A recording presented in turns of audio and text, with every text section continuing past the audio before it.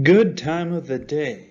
This is the wide world of distributions, a BERD Core Special Topics Talk, number 7. I'm Dr. Mark Williamson for Biostats Core at UND. The purpose of this talk, the goal as it were, is to learn about statistical distributions. For many of you, if you've taken introductory stats, maybe the only thing you remember about that outside of, say, a normal distribution is something like a t-distribution. Turns out there are many more distributions out there in this wide world of distributions we'll be dipping our toes into, which can help us have better statistical understanding, better statistical modeling, and ultimately better statistical insights. I hope at the end of this talk you have a greater appreciation and ability to work with statistical distributions. Before moving on, it would be helpful for you to take the pre-test found at the link here or in the description below. All right, let's take a stab at a definition here. One definition that I found is a statistical distribution is a function that shows the possible values for a variable and how often they occur. So you can think of it this way. A big part of statistics is trying to estimate the likelihood of a certain event or how likely a certain variable is to fall within a certain value. You can go all the way from essentially zero probability or impossible all the way to certain probability or absolutely likely, and anywhere in between. Therefore, a statistical distribution as a function would kind of help tell you that, depending on the value, how likely it is. So looking at some of the properties of what this function would look like is, one, the probability that x can take on a specific value is px, or probability x, so that's what goes on there. And px, property of this, is non-negative for all real x. So you can't have negative probability. 0 is the bottom line. And then finally, this is kind of important, the sum of these probabilities of all x equals 1. So the idea here is that a statistical distribution, it's a function shown by the line here, all the possible values. So at like 10, 11, that is the highest probabilities, and it tapers out at each side. But if you sum across it, so this is some of your calculus coming to play here, it sums up to 1. And so this captures everything about the probability through this range. So turning now, looking to the variables perspective. Now, variables will be sampled from random distributions that occur naturally. So variables, like whether you're measuring height or petal number or dice rolls, whatever, they come from a random distribution. Now, each distribution tells a different story about the process to produce these variables. Dice rolls, coin flips may be different generation processes than the number of hairs on someone's head, etc. And then each distribution has a mean, variance, and probability density function. So mean, average value, varies how much spread it has, and then probability density function is essentially the function that tells you at a certain value of x, what's the probability of it. And so here is another example, going from a little more abstract to an actual sampling distribution. So we had 10 coin flips, so a generation process of a variable, and we see that the most likely number of heads is 5 because coins are 50-50, and we can see that at the outliers, like either one head or one tails, are very unlikely. Okay, so with all that in mind, there are a couple more ways we could define this. Similar wording, but gives a little more nuance. So the first is a mathematical construct to describe how variables are generated. So we're using mathematics, and it helps understand how data comes to be. Now, a third way, which is, I would say, the most memorable way for me is actually how I learned it in my statistics course, is a mathematical description of how data conceivably can be produced. So all three of these, function, construct, description, are different ways of trying to define and explain what a statistical distribution is. Next, let's turn our gaze and attention towards the origin of variables. So again, because statistical distributions help us understand and predict the probabilities of certain values of variables, we want to look at how these variables may come to be. So at the heart of it is random generation processes. That is, how data comes to be. So we're going to talk about three main ones. First of all is Gaussian. This is random dispersal for a central point, or another way to explain it is random diffusion from the mean. This is your classical normal distribution. In fact, a great physical example is, say, a Plinko machine. So it's like this random dispersal from a central point, and you get this classical symmetrical histogram shape. Now, two other generation processes are the Bernoulli trial, which is a discrete event with only two outcomes, so success and failure, with a constant probability of success. Best example of this is a coin flip, so heads or tails, success or failure, and if it's a fair coin, the probability of success is 50% for each of those outcomes. And then the other random generation process, B, is a Poisson point process, where events occur individually in continuous time or space. So it's sort of like a rate. So where this is discrete and only in binary, this is discrete, but it has more of what we would call a count variable. So Poisson point processes we could also call counts. So with that being said, let's look at some broad classification of distributions. Discrete, which only takes on integer or count variables.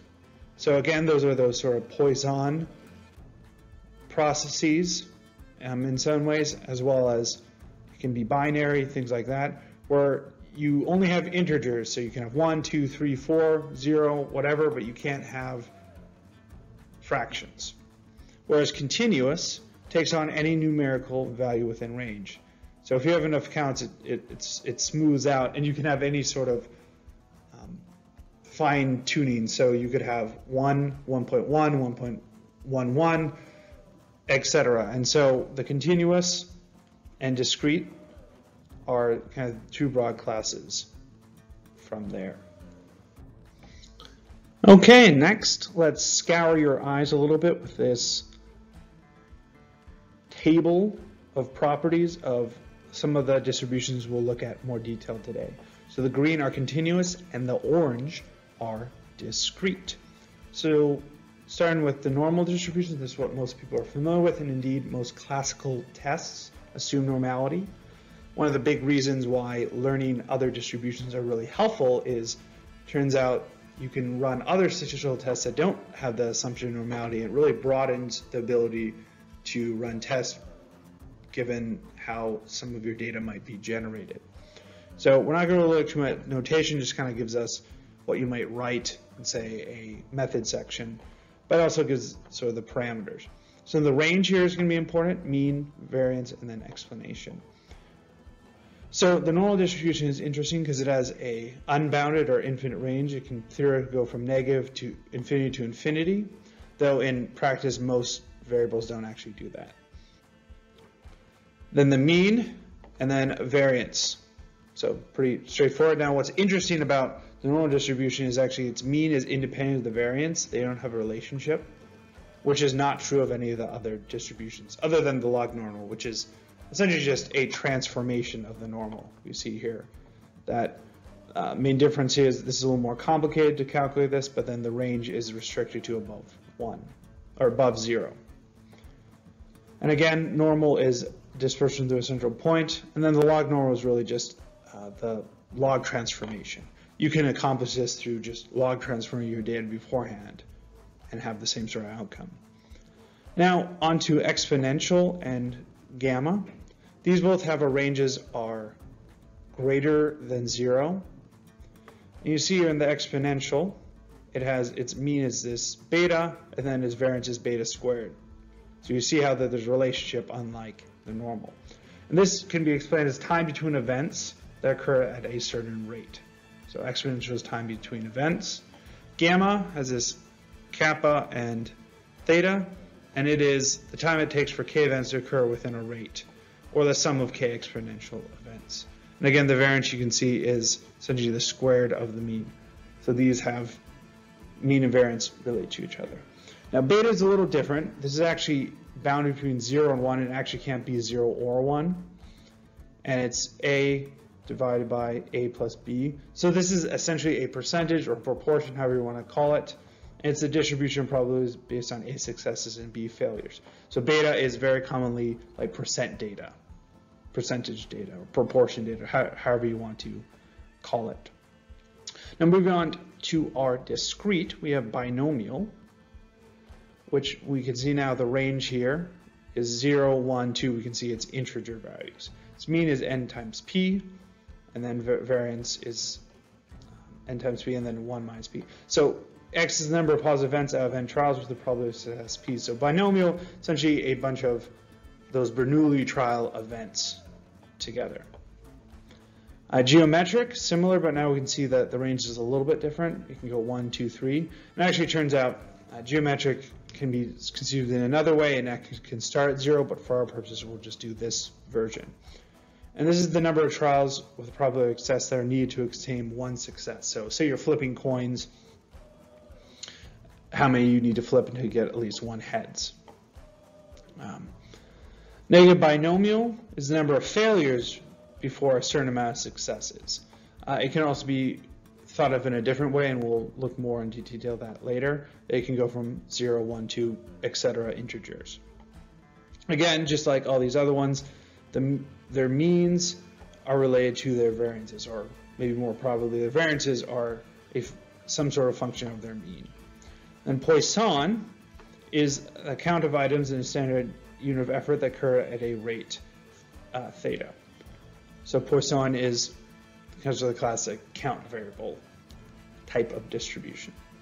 Okay, now that I've enamored you with that stunning distribution properties, we'll move on here. One quick thing to note here is each of those also have a specific probability density function. I didn't go into that here, and I won't really go into all the math, but I do have references that can go much more into that if you're interested.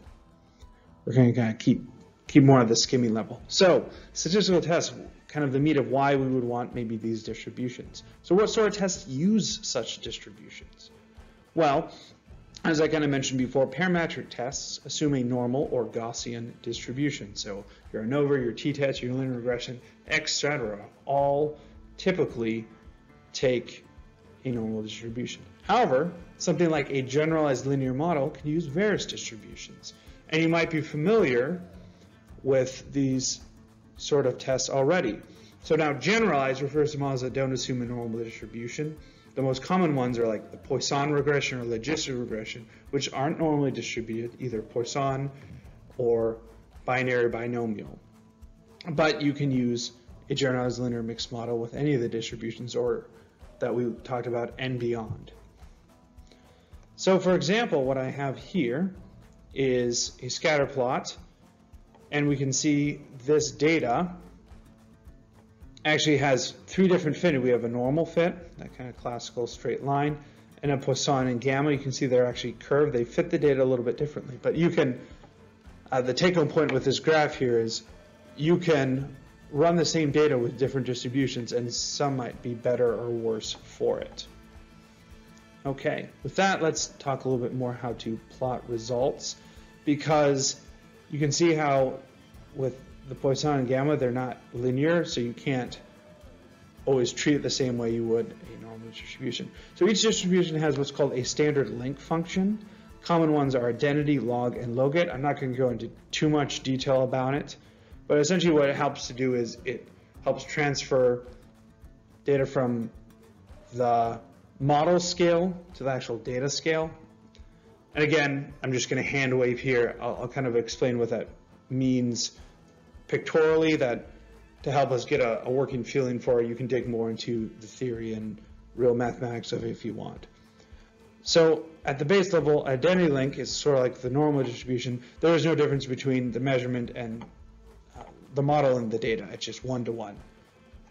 However, for something like a log link, it's actually set up something like this, where it's actually bounded by 0, so you can't get below 0. This is usually useful for transforming data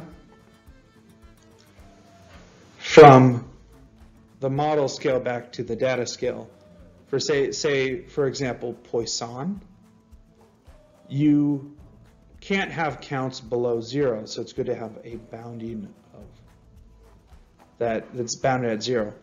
Another thing, like say the beta distribution might benefit, or the logistic regression might benefit from the logit link, which is actually bounded by 0 and 1, so you can't have data 1 or greater or 0 or lower. And so this helps generate those prediction curves for your data based on your modeling. And we'll see some examples of this when we look at the distributions at work. Again, consult references. I'm hand waving on a lot of these things here, trying to focus more on the broad picture. Okay, so let's look a little bit now at what I would call taxonomy, how these different distributions are related to each other, or how we can kind of categorize them. So there's a couple different ways. There's actually a lot of distributions. I'm just picking off some of the most common or standard ones. So notes, taxonomy I'll show here will be exhaustive. So first one here, we might look at a taxonomy by the topology of their support. Again, that's beyond what we're going here, but we can see that you can throw out different things. For example, you can have countable variables. I keep talking about count variables, so Poisson, binomial, geometric, those will fall into that. Something unbounded, we can see here that there's normal distribution. We don't have, the range can be negative infinity to infinity, and you can see that there's other ones like the Cauchy and the Levi, with the Levy. You can see things like transfer forms, like the log normal. It looks like there's other ones, mixtures, non-parametric, half line, finite, interval, etc. So that's one way to do it. Another way, this is a nice resource I found, kind of shows the relations between them and a nice little histogram. We can see like here's the normal here. It's related to like the log normal assume is t. If it's sort of skewed, there's chi-squared and things going down the gamma, beta, etc. Bernoulli here is those coin flips, so it's binary, one or the other. Goes into things like geometric, negative binomial, exponential, Weibull, all the way over to uniform, and then you can have binomial, Poisson, hypergeometric, and they're related. I mean, this isn't exactly tells you which ones to use what, but kind of gives you a feel of like, okay, how are they a little bit related to each other in a fast and loose sort of way. Now, though, a little more helpful flowchart is this one I found here, where you can follow the questions to come up with a distribution that you might want to use.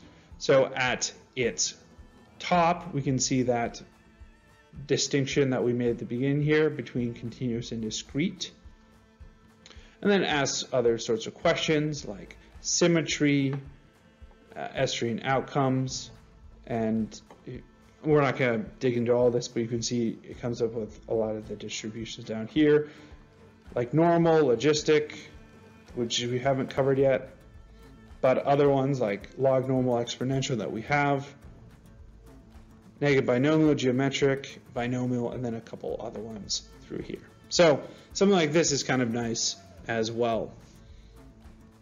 And we can see major distinction, of course, is going to be between discrete and continuous.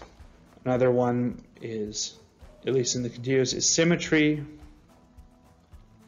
etc. So we'll leave that off for now. Again, you can dig into this more as you desire. Now I'll look at a variety of those distributions we've talked about broadly in more detail.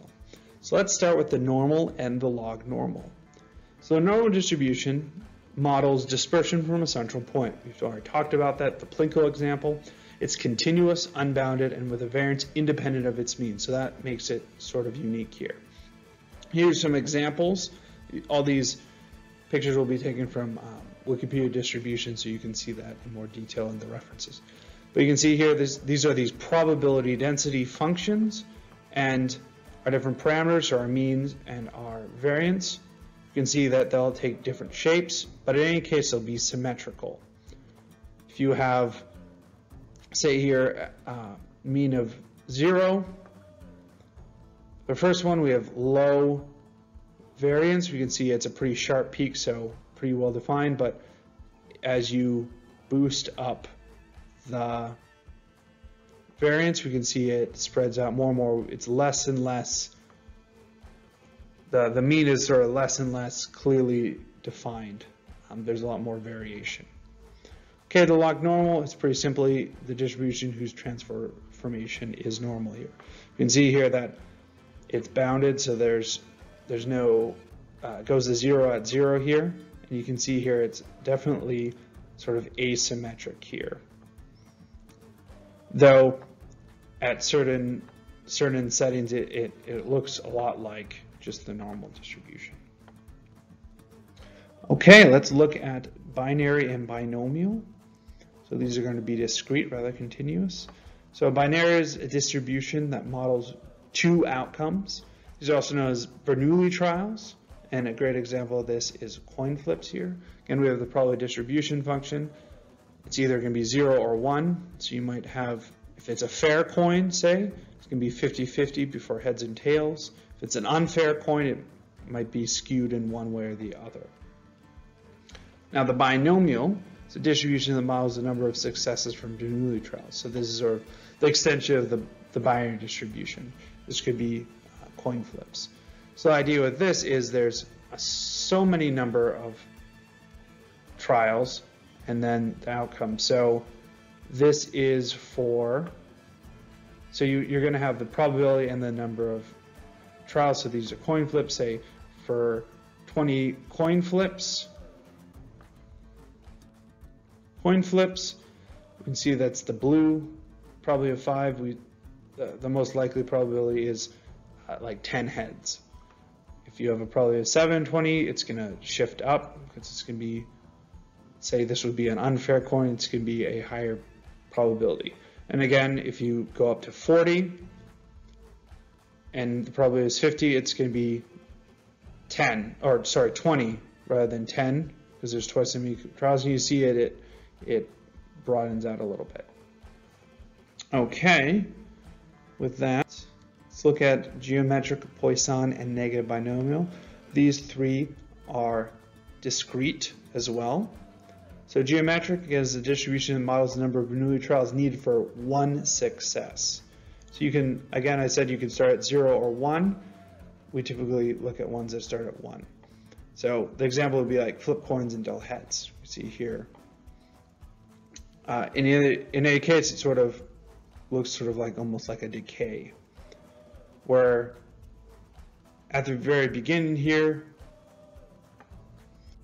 depending on the probability of the event, and it becomes more and more unlikely that it'll take 8 or 10 of these events to get one success. The Poisson is number of counts occurring at a certain rate, so this can be through space or time, and they'll typically look like this. And you can see that that at higher rates here, it starts to approximate normal distribution, but at very low, so lambda, low rates, it looks more like, say, something geometric. So some example might be the number of patrons entering a restaurant in an hour, so that's through time, or the number of trees per acre, that's through space. Then the negative binomial is a distribution that models the number of failures needed for a certain number of successes. However, I did tell you that there's an alternate way to think of it. You can also think of it as used for count data, so like a Poisson distribution. But for over-dispersed data, so sort of an over-dispersed correction for the Poisson. So the more conventional example would be flip coins until 3 heads, count the number of tails. But you could also think of the number of patrons entering a restaurant in an hour when it's highly dispersed. You can see here, depending on the number of events and the probability, it'll take different sort of shapes. The probability distribution, probability density function will take different shapes. Okay, let's look at the exponential, the gamma, and the beta. And these are all continuous. So that exponential is the distribution that models the interarrival time between Poisson process events. So this might be something like the time between arrival of patrons into a restaurant. So it's important to note here that while these are talking about Poisson process events, this is talking about the time. So that's continuous, where the events are discrete. And the example might be time between arrival of patrons into a restaurant. You can see how this definitely looks like a decay, sort of exponential decay function. As time increases, or whatever sort of variable analogous to time goes up, the probability drops to 0. And the gamma is a distribution that models the total arrival time for a number of Poisson process events. So it looks a little bit different. So it might be the time it takes for 5 patrons to enter a restaurant. You can see here there's 2 different what's called shape parameters, and you can see it can have a wide variety of shapes, all the way from looking pretty similar to exponential to sort of like a skewed normal distribution. Finally, we have beta, distribution of the models of proportion of successes between 0 and 1. So it would be, and an example would be the proportion of hits out of at-bats. And as like the gamma, the beta distribution can fit a whole sorts of different settings given the parameters, all the way from sort of kind of a normal distribution, or at least symmetric, to skewed to even like this sort of U shape, so it can fit a lot of different things. Right. Now we'll just have a brief blazing look at some other distributions that we won't go into details or run examples of, but that are important and might be good for you to know of. First is uniform, where it's symmetric, it can be closed or open. It's actually really useful for Bayesian statistics, but essentially across the entire range, so from A to B, the probability of value is the same. So there's that. There's the student's T. So this is very similar to a normal distribution. It's symmetric, it's unbounded, and it's used when sample sizes are smaller than and population standard deviation is unknown. So one of the differences between this and the normal distribution is as it has heavier tails, so more kurtosis, as it were. Then there is Cauchy distribution. The physicists call it the Lorenz. It can be described as a ratio of 2 independently normally distributed random variables with a mean of 0. So a little bit different interpretation, but you can see it's fairly symmetric, looks in some ways like a normal distribution. Then there's the Laplace, which is pretty interesting because of its peak. It sort of has a sharp peak. It's also known as a double exponential distribution. Essentially, you can think of each of them as this is one exponential function, another one, and they're spliced together back to back. So that is pretty interesting here. Then there's a hypergeometric. It's like the geometric in the fact that it's discrete, but and it's the probability of k successes, but specifically without replacement, so it's a little bit of a modification. There is the Weibel, which classically was used to describe particle distribution. You can see here that it can take on a lot of different forms depending on the parameters, lambda and k. There's the chi-squared, which is used actually a special case of the gamma, and it's k independent standard normal random variables. This is used a lot in inferential statistics. Then for final, there's the Pareto distribution, which is also known as the power law probability distribution. It is used a lot in economics, business. It's where the 80-20 rule comes from, where essentially like 80% of work or productivity is done by like 20% of the people, etc. So it's kind of an interesting, more economic or social science side of it, but it can be used in a lot of other fields too. Okay, now we're going to get our hands busy coding with some SAS examples. SAS has built in a lot of different distributions you can use, most of the ones we've already looked at here, and then some that we don't. So you see a beta, binary, Gaussian. Some things we won't use is like multinomial or inverse Gaussian, but they're there. And so I have a sheet here. I'll turn over to that now to take a look at that. Here we are in SAS Studio. The first thing we'll do here to run some examples of statistical distributions is create and view our own distributions. We're doing a data ran statement, and so we're going to run 10,000 samples, or random values for 10,000 observations for a bunch of different distributions. For all these, just how it goes is there's a rand function from a normal distribution, say for normal, a randomly from a normal distribution, and then the parameters. So for these, this is the mean and standard deviation, etc. Some of them, like say Poisson, there's just one parameter, that's the lambda. So all of these just have different parameter values. And then we're going to print those. So we're going to run that.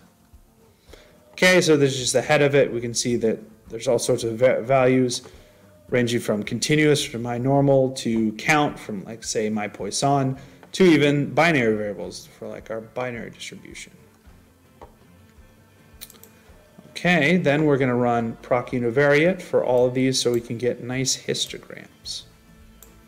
So we can kind of see how it looks like in action. Okay, we're going to skip the summary statistics, not strictly needed here. So normal distribution, nice and symmetric, around I think 80. Log normal, pretty close because of our high, some of our parameter variables. If we're closer to 0, it might be a little more skewed. But we can see here is a little skewed on the right here. My beta, you can see here, much different from a normal distribution. You can see that they're different here. Binary, of course, this is their 0 or 1.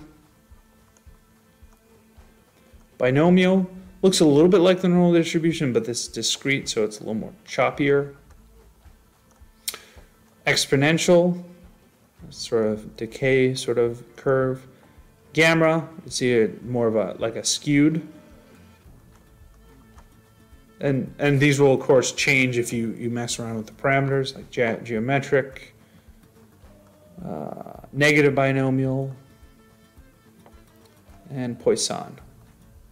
There we go. So of course we can change around the parameters if you'd like. You could put the 0 and this to 1, however you want. Then let's look at some distributions in action. So I'm just going to get a couple data sets here. This is from the SAS help. So fish and baseball. So the fish is a variety of sort of measurements on different types of fish, and then a bunch of stats for baseball players. So the normal, we're going to just look at a histogram for just bream, and then run a regression model length as a function of height, and then just a Gaussian distribution, so a normal distribution, see how that works out. So, and we can actually fit, if we go back here, for a univariate, we can fit a normal distribution density function onto it. That's what it looks here. So it looks normal enough, so it kind of justifies running this with a normal distribution. It seems that height was significant in predicting our weight, our length, and that it had a fairly good fit. We're not going to go into fits too much, but I think, good enough. However, if we wanted to do something with log normal, say we took a look at our weight instead, you can see here that weight is a little not quite as normally distributed, and I threw a normal and a log normal.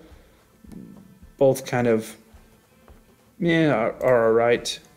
But then what we can do here, first I'm going to actually do this thing here where I make a transformation into log weight, and we're going to take a look at what that looks like. Log transformed. Oops. Don't mind me. Just got to get all the data. And that fits closer to a normal distribution when you log transform.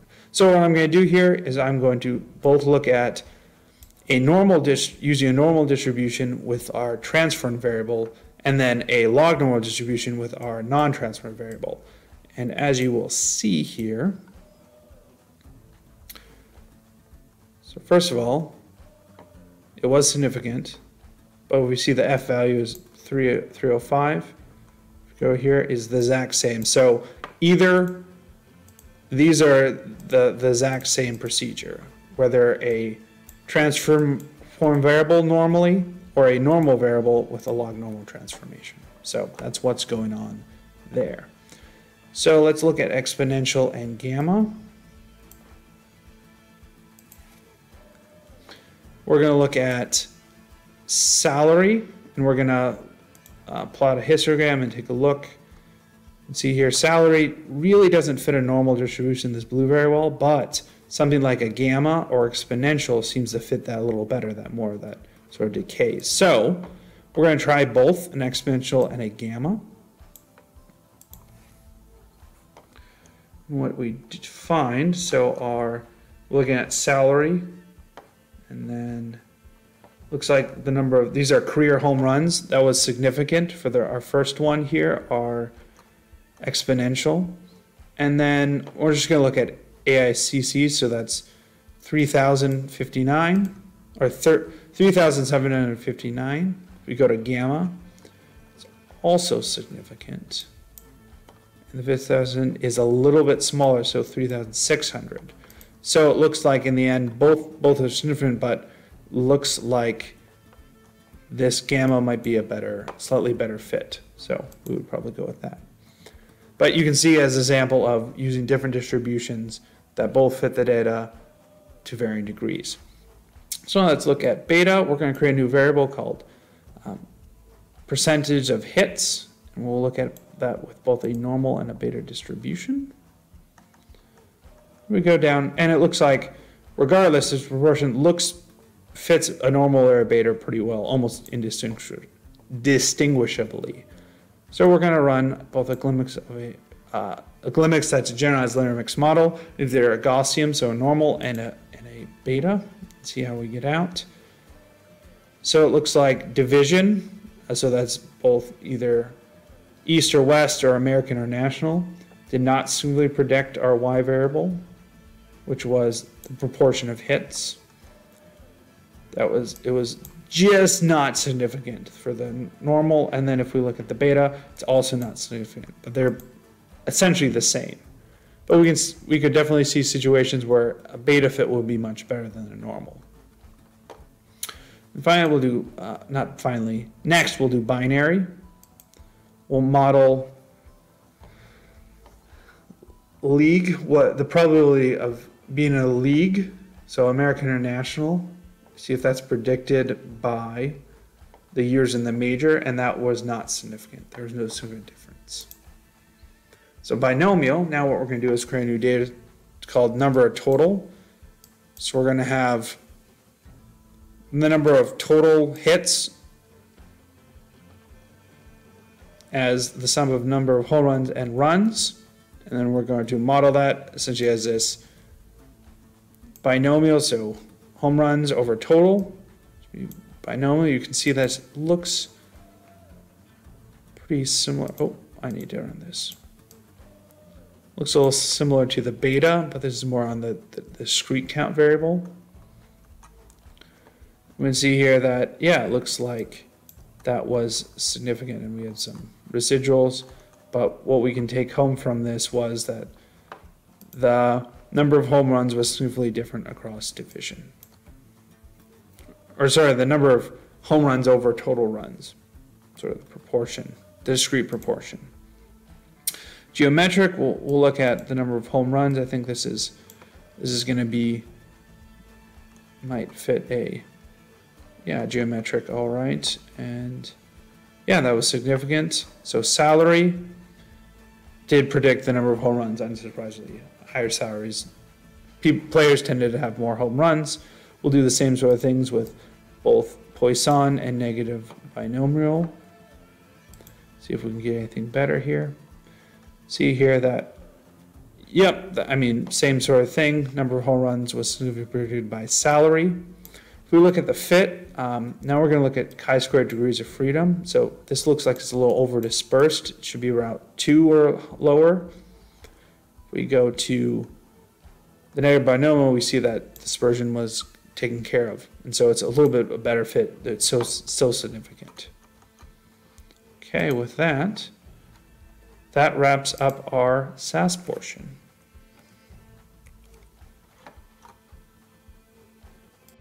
Now that we've finished up with SAS, let's take some time to let R give us examples. Now, R, in some of the packages, can certainly do far more distributions, but for our purposes here, we'll restrict ourselves to some of the more default ones. So we won't go into everything, but we will cover things like binomial, Gaussian, Gamma, Poisson. And again, we'll look at that here.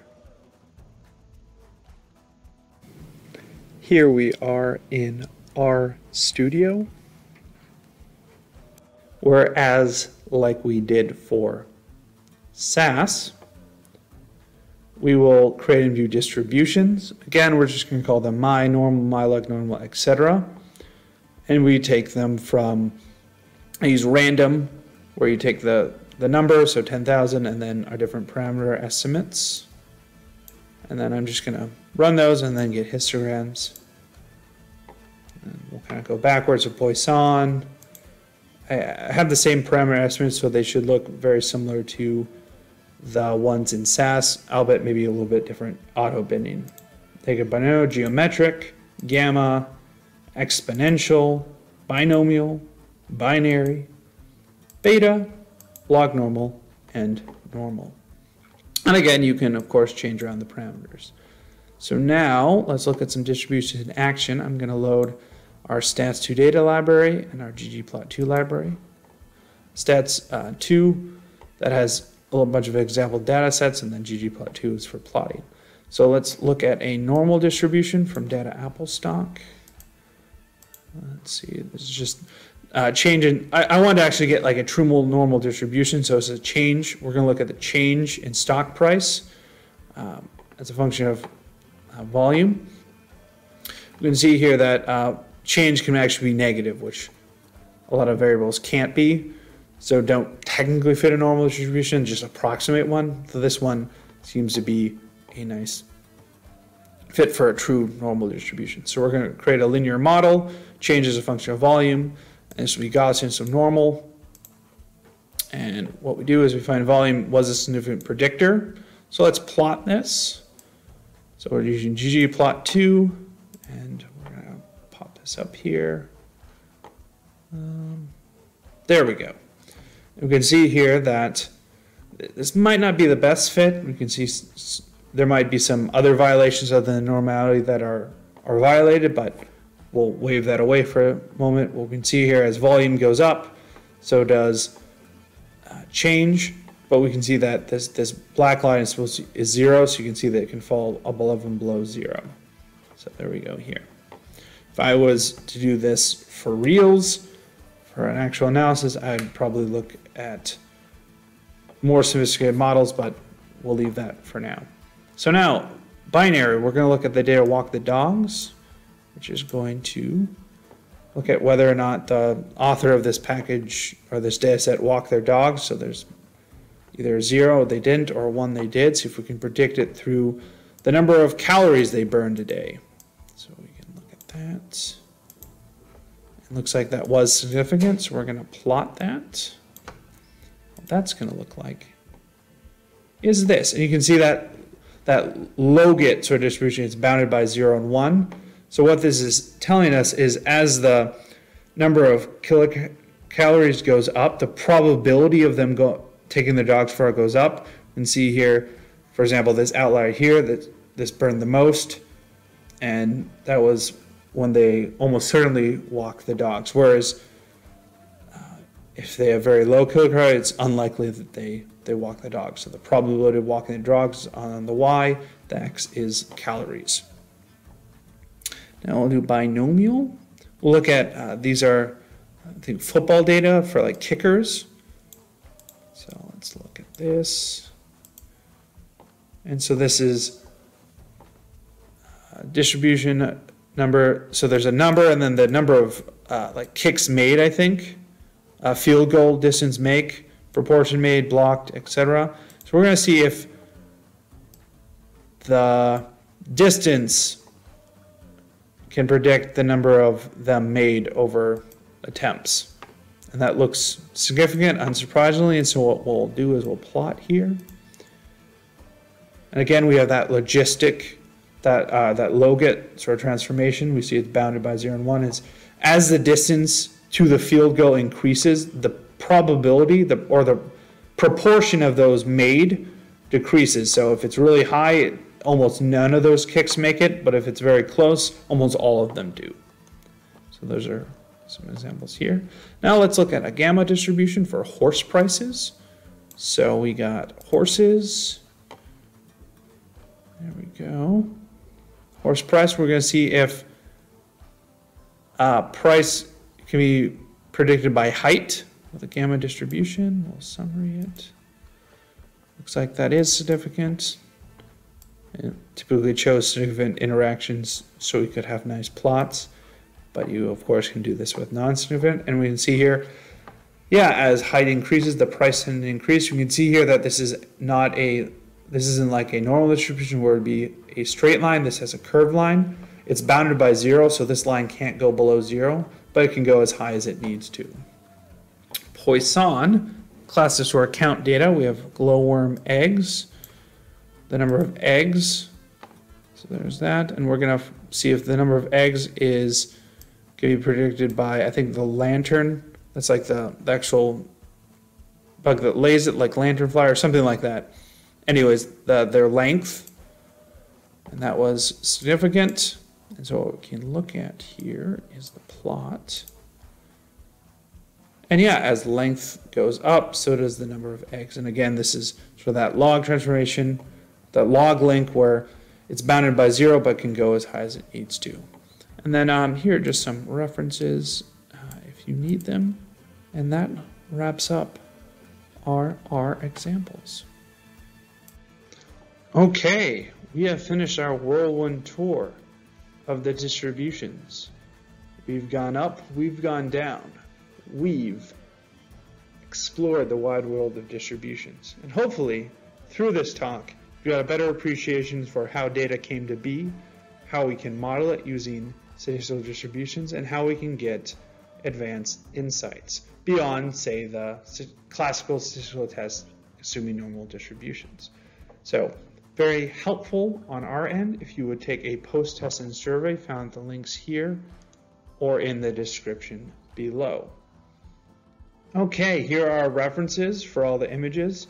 Some of the images, of course, were useful, some were just fun, but you can find them here, as well as materials, including sort of general information and distributions, more specific examples, and these last three here are really dig into distributions of probability density functions, more details there. And then, as always, the code is supported by the NIH, so please cite, reference, acknowledge, whatever you want to say it, the DaCCoTA in any of your publications that found these or other training tools useful. Thank you and have a well-distributed day.